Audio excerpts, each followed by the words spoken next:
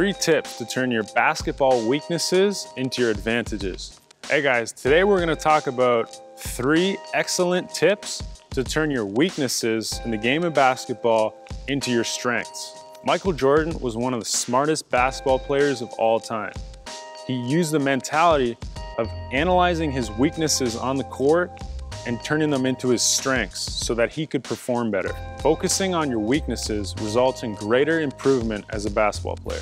For example, if you have imbalances in muscular strength throughout your body is not going to be able to function optimally on the court. The result is less power output and reduced performance. So if you can cut through all the garbage and focus on your weaknesses to train them better, you're gonna get better results. Another way to analyze your strengths and weaknesses is to look at how strong you are versus how quick and explosive you can be. You may be able to bench twice your body weight, but if you don't have a strong squat, you're not gonna have a stable and effective core on the court. You need to train your central nervous system in order to access these areas, and vice versa.